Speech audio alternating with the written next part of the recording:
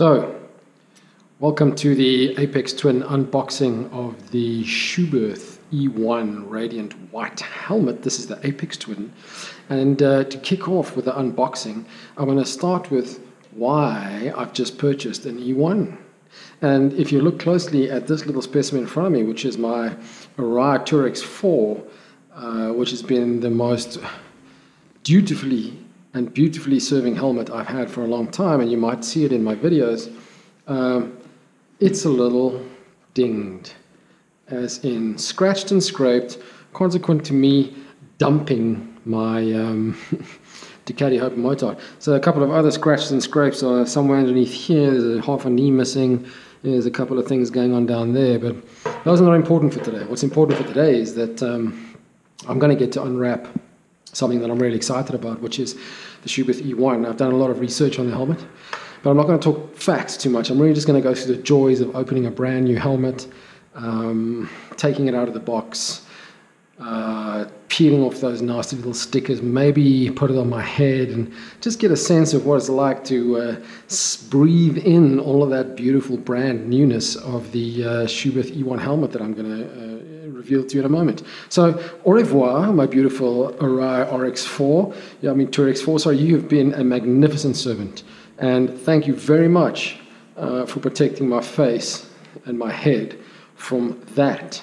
So let's set aside this wonderful helmet, this long-serving servant, and bring to the fore the culprit, or the centerpiece, or the star of this show, which is the Schuberth E1. I love it on the box. Wear it. It's a Schuberth. So that immediately tells you that it should not spend a lot of time. Oh, there goes a crutch. Should not be spending a lot of time in this box. It should be out and it should be on. Now, I'm not going to be riding for another few weeks, and according to the doctor, it's probably another 4 to 6 weeks before I ride again. I doubt that's going to be the case, though, knowing me. So I'm going to be riding a little bit sooner, but wear it. What do I do with that if I can't ride?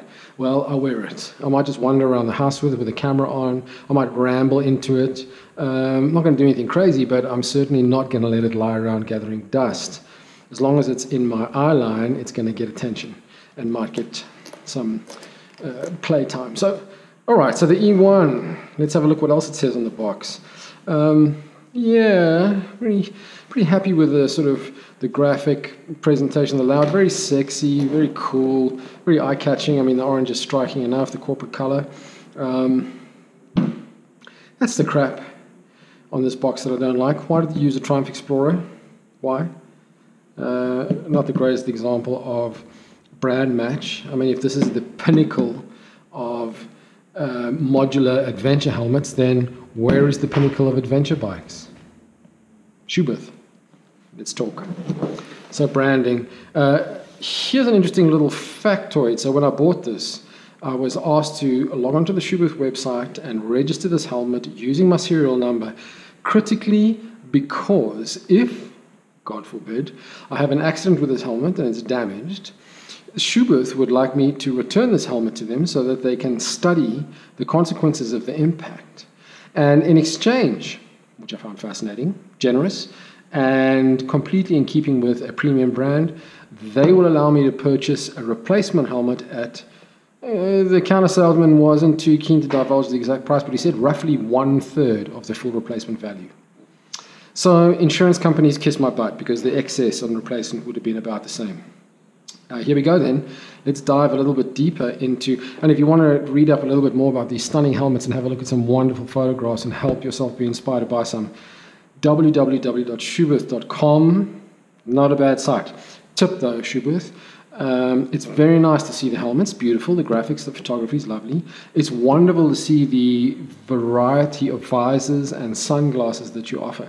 But I would suggest an opportunity to kind of configure a helmet, because actually choosing a colorway and then matching a visor and a sunglass shade could be an interesting dynamic which might encourage a purchase. So for your next iteration. Nice and simple for merchandising, the E1, it's a fantastic looking helmet. I'm truly, truly impressed with what this helmet looks like. The fact that it's a modular helmet, but it seems so seamless. Yes, there's a line through it, obviously, but the overall design doesn't give away the fact that this helmet actually flips up, in my view. And then a bit of orange and a bit of logo and a bit of website address. So moving on now, we're going to start with the unboxing. And if you don't mind, I'm going to continue to take a bit of vapor as we go. So 5 years Schuberth standard guarantee, another great selling point. 5-year guarantee, not bad. Now, let's start with the really cool stuff. It's taken so much patience for me to do this because ordinarily when I get something like this, I just rip it open, tear it open, grab whatever is inside and start going for it. And today I've had to be a little bit more patient, a lot more patient in fact. So there's a little warning on the inside. Please read the user manual. Now that's just not for me. I'm not a guy who reads the user manual. And besides that, I think I've read a lot of this information already online prior to purchasing this. So I've got a pretty good idea. There's some great reviews at revzilla.com. So if you want to go and have a look at some of the selling points of this helmet, why you might want to own one, the features and characteristics, go to Revzilla and have a look. And if you're up for it, maybe you can purchase one from there, although I discovered myself that they don't ship helmets to South Africa, or at least not this one. And I'm guessing it's got something to do with safety regulations. So first of all, before I even unveil the helmet, I decided that this helmet would look best configured with a dark visor. So I've immediately purchased it with a dark visor, and I'm going to attempt, without looking at the manual, to install this visor right in front of your eyes. So that's it, the dark smoke. It doesn't look as dark as the visor on there, and that's a bit concerning. It looks more like a light smoke, and that means I may be returning it. I'm just hoping that this is tinted enough, because that's the effect that I wanted, and me, I ain't feeling it right now. However, that's against the dark background, this is against the white background, we'll see. So we'll get to that, so we'll set that aside. Right, moving back to the helmet then, let's get it out of this damn cardboard. Oh, the guy I bought this from, David at Motormate. I think those are extra, that's for when you remove the visor, so they're plugs, I think, for the swivels on the side.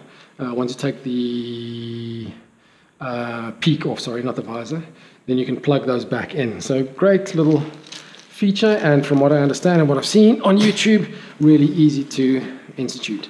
All right, so away with the box now. Thank you very much.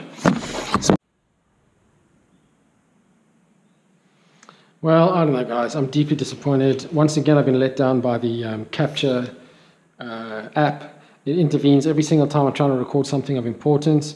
So you've missed all of that. I don't know what I've recorded. I'm going to have to go back and have a look. But I've unboxed, I've taken the cover off, I've had a run through the packaging, which is stupendous. I've had a look at all the little bits and ancillaries. I've spoken about the warranties. I've spoken about the fact that if you take the helmet back after an accident and hand it in, Schuberth will reissue you with a brand new version of your helmet at 1/3 of the price that you paid for it.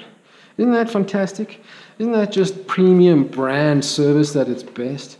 Really excited about that. So I've gone over the beauty of this helmet, the simplicity of this helmet, and I'm sure that if you go to places like Revzilla and go and have a look at a nice technical review, you'll be equally excited as I was upon being demonstrated to you how fantastic this helmet is, and rush out and buy one yourself. Go and see David Motormate. He's got a good supply of Schuberth E1s, and his service is good, his price is right. Dave's your man. Now, okay, I'm trying to get you kind of a lazy Susan shot. Right, there you go, there you go. We can slow that down. This is all falling to pieces. Anyway, it's whiling away the time. So next up on the menu is attending to... Yes, so what I was saying was, I really hope that the pin lock on here is transferable, because I've bought that visor. I want to put that visor on here. I'm really hoping that that visor, first of all, it doesn't look nearly as dark as that, so I'm not sure it's the dark smoke. And what I think I'm going to do right now is pause this video and go online and have a look and see, because I think Dave has done me a dirty.